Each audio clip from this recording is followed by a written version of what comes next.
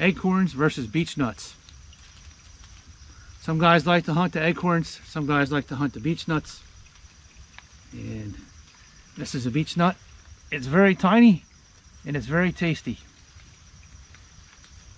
This is a red oak acorn. This probably fell out of the tree today from the storm. And you can see this one's kind of tiny because it got knocked off the branch. I don't know if that's because it's dry this year. And there's a red oak from last year. Basically, the beginning of October, I actually look for follow the beechnut trees around. I'll actually hunt the beech trees rather than the oak trees because I know the deer in the areas that I'm hunting actually prefer the beechnuts. They actually taste kind of sweet. If you can get enough of these, you can actually cook these in the pan with butter.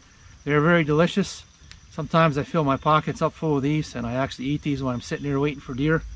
They have a very nutty flavor. They kind of taste like a peanut, where your red oak are very acidic and your white oak acorns are very acidic.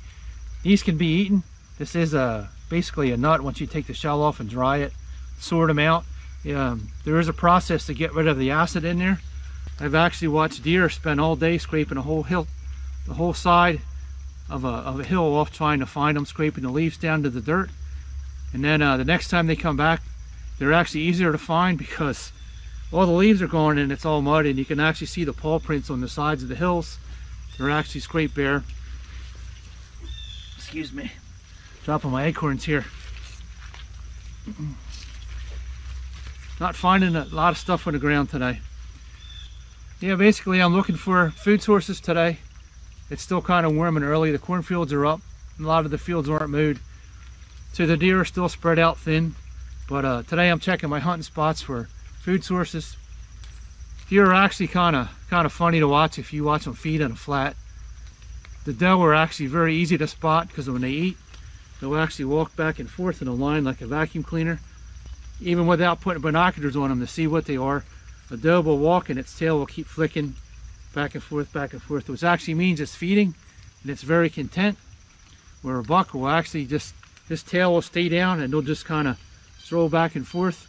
But a feeding doe kind of looks like a vacuum cleaner. They're actually very comical to watch to eat. Once the beechnuts are gone, then if there's a white oak around, the deer will target that white oak until there's no more left. And once the white oaks are gone, we'll start targeting the red oaks, which actually are kind of roundish. A white oak is kind of longer, more like a football, and bigger around. What repopulates the forest more? Blue jays or squirrels. I actually have a blue jay in the background squawking. Hope you can hear that. Squirrels will bury a lot of nuts and they forget where they are. They will germinate, and that does help the oak trees reproduce. But if I had to guess, I would say a blue jay. Blue jays will actually pick those nuts up, fly to another mountain, hide them in a dead tree.